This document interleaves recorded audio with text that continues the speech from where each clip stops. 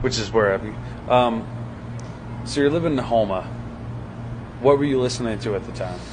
Iron Maiden, a lot of thrash, the golden age of thrash, Heathen, Testament, all their first things, Exodus, Celtic Frost, Into the Pandemonium.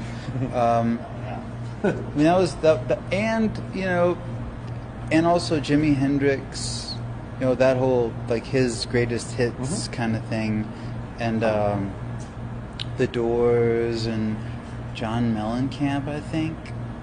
Hey, John Mellencamp rules. Was it John Cougar or was it John Mellencamp? Well, Blood on the Scarecrow, man. That's a great song. Right? Now, did you discover this in Louisiana, or is this what you brought with you? No, this is all stuff that I was. Well, I brought Iron Maiden with me, right.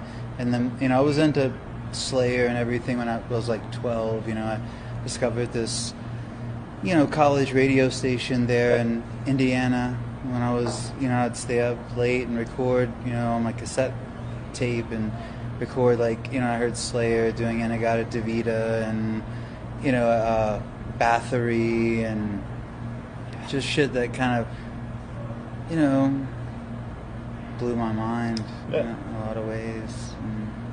And at the time, but I was already into Prince and Twisted Sister and Duran Duran and everything leading up to that, that I loved, and then Simon and Garfunkel was soon to follow, I was holy shit, So it was a little bit of everywhere. Yeah. Did you grow up with that whole crossover experience, Big time. Even when I moved to Louisiana, being more of a metal kid, I immediately ran into a bunch of punk kids who were Crass and Dead Kennedys, and so that was immediately my second thing.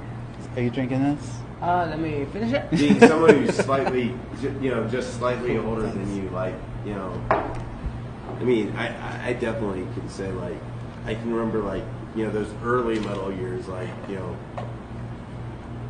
you're coming out of pop rock, and all of a sudden you're here's metal, and then all of a sudden it was well, how brutal could metal be? And then you're maybe if we mix it with some punk, and all of a sudden you're Obituary. DRI, and you get Obituary. Obituary for sure. Honestly, the big one for me was Stormtroopers of Death.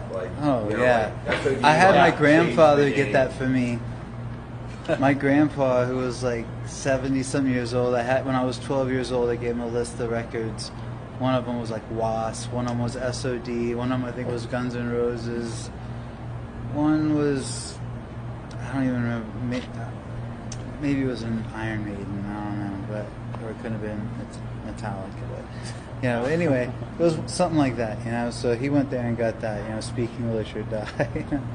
That album was the game changer though in the 80s for a lot of people, because nothing like that, you're I was in the Wasp, I was listening to Maiden, all of a sudden when I met him, he runs sound downtown in Austin, and I met him, it was weird, to crazy. meet him, and he's just running sound for bands there at the fucking Headhunters, That's crazy. Yeah, but he's a nice guy.